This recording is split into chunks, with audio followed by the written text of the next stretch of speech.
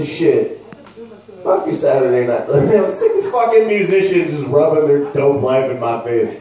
Spending all my millions in the club. It's like, I just fucking rolled nickels to buy a Lucy. A fucking store. I had chips for dinner last night. Bruno, fuck yourself, Mars. Bruno Mars busted for doing coke in a bathroom.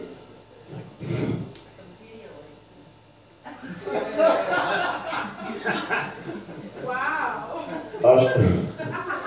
Usher has herpes.